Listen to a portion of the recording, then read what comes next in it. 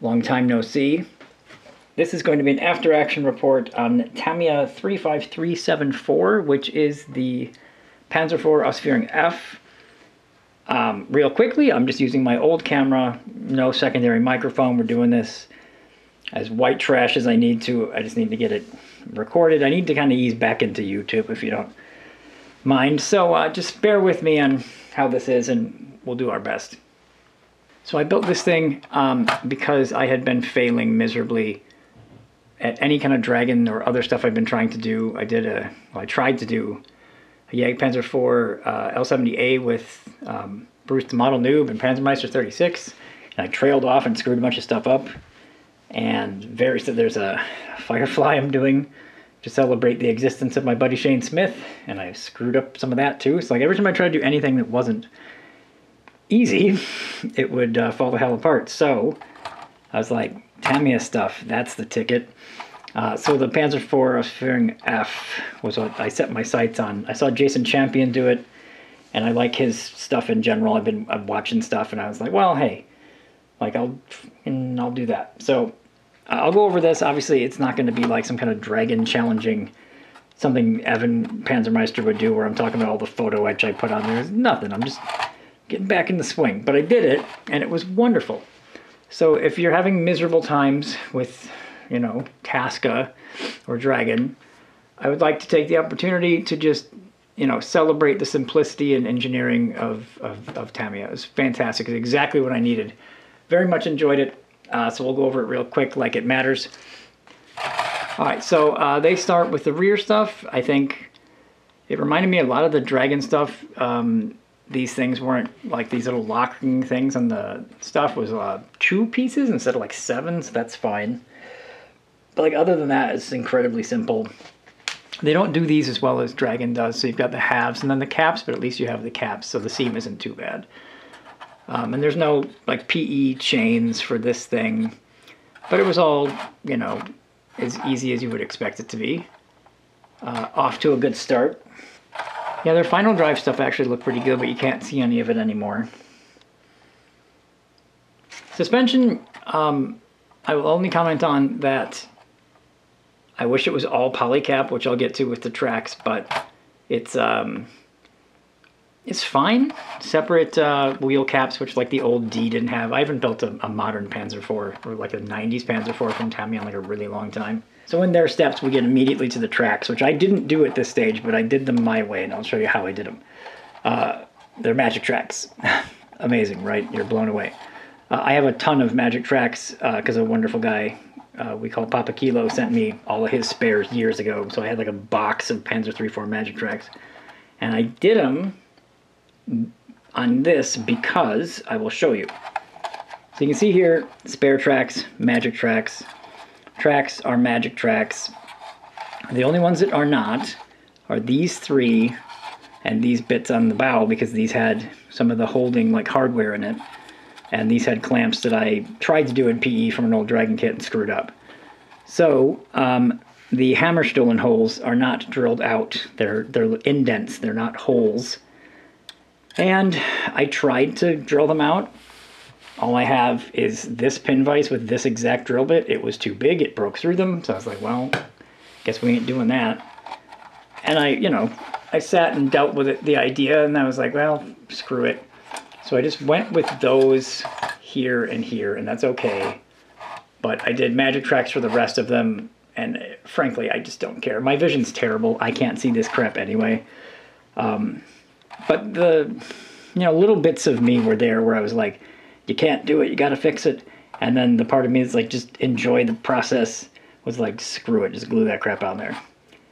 And I think it's fine. I don't think I'll even remember that that's the case in 6 months, but it's totally fine. But I did magic tracks, 103 per side, I think, on one side and 102 on the other.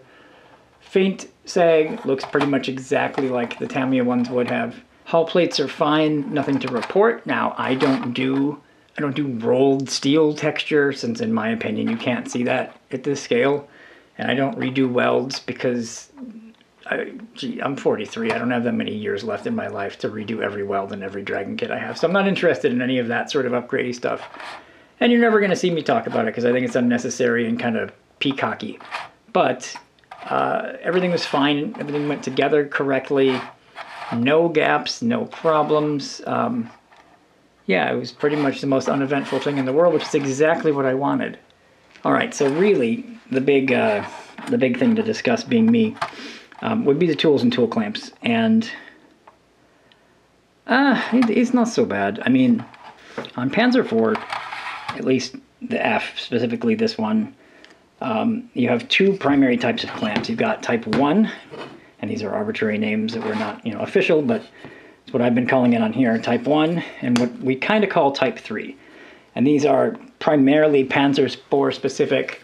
This is sort of a German, we call it the D-shaped wing nut, and there are multiple sizes of this style of clamp. So I think I've shown it a little bit here.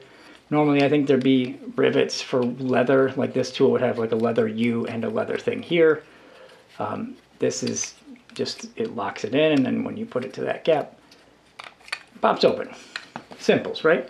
And I have an original for my S-hook, which was actually, it's an old Panzer IV S-hook clamp. It's got Panzer Gray, it's awesome looking. So you're gonna have this type on tools, and this on tools. Tamiya, and their improved since I'd seen them last Wisdom, had done the type 3, we'll call it, these guys, perfectly well to leave as they are. So you can see on the S-hooks, those look sufficient. This is a foldable track closing tool, looks fine. You've got your idler spanner guys back there. Wire Cutters has that as well.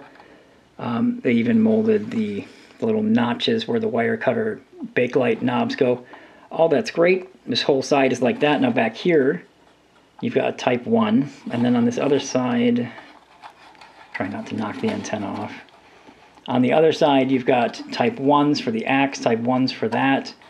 The jack on Panzer IV is a modified sort of type 3. It's just a step down version of the S-hook clamps. And then these spare track ones are basically like a stair step on one side, like a little 3-notch goes like that, and then just another similar style to the S-hook clamp. So, these were molded integrally. Later I found out I had some Dragons ones of these laying around with, they would have had the hammer stone holes cleared out, but I just rolled with it. Type 1 for the shovel is there as well. And so here's what I did with the type 1s, because they are sort of like TACOM does. They're indented, but there's no hole that goes through them. So I had to use that one bit that I have again to try to drill them all out. And if you look, before it gets painted, they look pretty okay, especially with like the human eye and not my magnifiers, because I use those geek goggles. And they look all right. Certainly, there's a whole thing here I got to get into. So the alternatives were not great. So what I drilled them out because my initial instinct was to be like, well, clearly I need to replace them all with 3D printing or something, right? Because I'm 3D printing friendly. But here's what happened. All right, so what we have here is Rosham or Rosham, I'm not sure how to pronounce it. Zavad 3D from Shapeways, and this is T-Rex, my boys over there. The first thing I want you to see is a T-Rex type 1, I think it's type 1, next to the Tamiya tools we were trying to replace the clamps with. So, okay, let's see if we can get it in shot there. So that's a T-Rex clamp next to the Tamiya tools. It was so small that it would not cover the holes that came with the kit, the keying holes. The tools could not fit through the clamp, and honestly, it just looked a little ridiculous. Now, I am an advisor for T-Rex. When their new set of tool clamps comes out soon, my name is on that box. So they get their data from me. So I'm not complaining that their data is wrong, but I'd never broken anything off their sprue thing and tried to use it before, at least not on Tamiya, and completely out of the question. I figured out immediately, well, this is ridiculous, because you can even see just how small it looks on the fender, even if it was sitting right way up. I was like, well, maybe you can't. Like compared to the way the Tamiya ones are, it doesn't pop off very well, and I'll have to do some testing to see kind of how it reads versus photographs, but it looks ridiculously small compared to these Tamiya ones. And especially, if you look at this guy here, the locator hole for the tool clamp was actually exactly where the hole in the handle was once I drilled it out. So you can't see it anymore because I plugged it, but I covered it with tracks, but I had to plug this hole with like a piece of stretch sprue because I drilled out the hole and I didn't want light or anything from down there coming through. So then attempt number 2 was these Rosham ones. These guys got great data. They didn't get theirs from me, but they've got good information. And none of the tools would fit through there. Same kind of issues. They're a little bit bigger. I don't know if it shows. I'm actually not sure if I have the right type. I think I have the second size type 1. And I think these are the equivalent T-Rex. So let me try to get these guys down together. So here is T-Rex with Rosham, and you can see the T-Rex clamp is significantly smaller still, but I still couldn't. These would have worked better, and this is the larger size, although really these are more used on Panzer III than on Panzer IV. I still couldn't get the Tamiya tool through that hole, so it was kind of pointless. Like, either I would have cut these off and lined the hull with them and had nothing in them, so I could have like an empty tank. I'm trying to get these two in shot together. You can see that it's still significantly smaller than the Tamiya equivalent. This guy's a little higher up, so maybe it doesn't quite look that different, but they're getting closer. Now the closest ones that would have fit were this Zavod guy, and he's just some dude from Shapeways. You can probably already see the scale difference between this guy's clamp and the T-Rex clamp. It's at least on like a similar footing to the Tamiya size, and the hole is significantly larger than what you could get through the Rosham one, although these are much more accurate. This guy's thing is almost like a cartoony thing. It's cartoony looking, but it has a significant size hole that you can jam tools through, and I use these on my Martyr 376, and I've used them before, but they are over scale, but they're usable. So these are what I had in my office, my workshop, if you will. So I tried all of these things. As I told you, half of the tools used the Panzer IV specific Type 3s, and I was like, well, those look great. There's the tools that came with the kit, and if I were to have replaced all of these with these Zavod ones, which also have risers, by the way, which is, don't get me started on how important that is. You see the little feet that this clamp has? That's at least half to, if not like 70% of Type 1 clamps have these little risers. So the ones that, if I were to have removed the locating points and the other things that aren't tool clamps, like if I were to have used a different shovel instead of removing the Tamiya clamp, I would have had to have figured out how to get the shovel to sit exactly where it should be, whereas the kit part's going to have locator pegs and it's going to be lifted exactly the right amount off. So in the end, I just said screw it, which I did not expect to do. I was just like, this is not worth the effort. And what I came away with was, I have tool clamps I'm about to license to some companies. I think Tankcraft already has some to test, and I'm working on some deals with other people, but I think I want them to be larger. Now Evan, my friend Panzermeister 36, he said MJ miniatures, which he uses and I don't have, are a little bit larger, like the quality of T-Rex, but they're scaled up to where you can actually fit them on tools. And I think I want to do that, which might seem odd to people, that I want to go less accurate, but usable. I think it's more important that you can put the tool clamps on the stuff you have easily than it is that the dimensions of the tool clamp are 100% 35th scale, because like this is a Type 1 tool clamp. I can barely fit 2 fingers inside of this. It's freaking tiny. So at scale, it's very, very small. So in the end, long story short, sorry about that little tirade, I just drilled them out and they look pretty okay. And again, I was trying to roll with the experience, and honestly, it was fine. But I did have this little like day-long thing where I was like, none of these tool clamps that I've been getting sent are in any way going to work for what I'm doing, and I was very surprised by that. Yeah, so all the Type 1s are correct. The handles point in the correct directions. Everything worked out fine. I wish Tamiya would figure out a way to have like Dragon's fidelity of handle stuff, but honestly, these ones that are molded this way with the indent that you drill out are higher quality than like the Dragon ones, which almost look like, if you know their tool clamp handles, they're kind of square, with like a little hole in the middle, and they look a little goofy.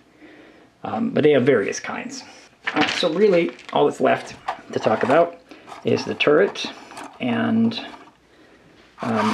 it's actually comparable to sort of what Dragon had in their Panzer III, like the Ausf J I built, like the famous, really good Panzer III kit.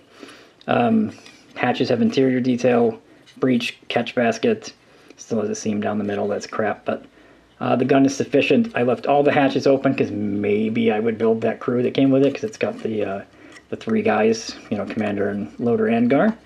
I probably won't, but, you know, at least that way there's crazy amounts of light that will get in there. If I paint anything in there, you can see. I mean, you can't currently, but trust me, I can. And the gun went together pretty well. The only thing I really had an issue with whatsoever was the fit of you put this together with plates, like there's no root box to it, and it didn't quite fit up in here, and I kept pressing on it and gluing it more, and it went fine. The turret is made of separate plates, they work fine. There is no interior detail for the hatches, and I really liked what Dragon's turrets, this is their Panzer IIIJ, like I like having these things popped open, or these things popped open. And you can see there, though, there's a seat just like this, and a catch basket. So they're very similar ideas. But Dragon still has just a little bit better fidelity in like these little things. But it's getting close, and it's nice to have it comparable. I also had an issue with the cupola, where, like, you can see that I like these doors to sit open like that. They didn't quite reach, and it's possible that I didn't push this piece down far enough, but like I kind of had to glue the hatches almost sitting on the right spot, but not quite, because the hinges didn't quite line up like they should. But if the cupola ring is too high, well, it's fine. There's also no transparent parts for the cupola. They have like the vision block stuff, but it's solid plastic, and that sucks. It's pretty good for Tamiya. Again, this is a convalescent build where I'm trying to rebuild my skills after being absent for so long.